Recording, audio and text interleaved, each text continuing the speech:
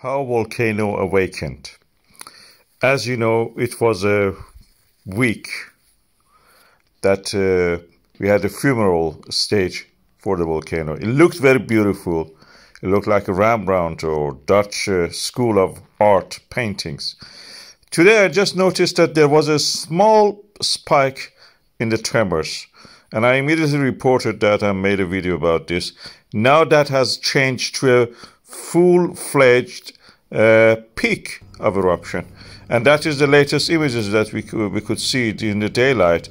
The inside of the crater we have a pool of lava, and the lava is actually erupting from within the crater and outside of the crater. So there is a chance that this northern wall will collapse. Outside of the volcano we have several new volcanoes forming.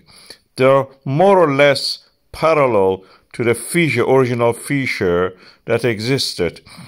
And as the night fell, we could see that these are following the line of the pre-existing fault lines in this area. This is a mid-Atlantic ridge, and if you plot them on the map, you will come with the fault line which is following the pattern of the mid-Atlantic ridge landing on the Reykjanes Peninsula. So practically the whole Rift Valley is now in eruption. That's what happened today.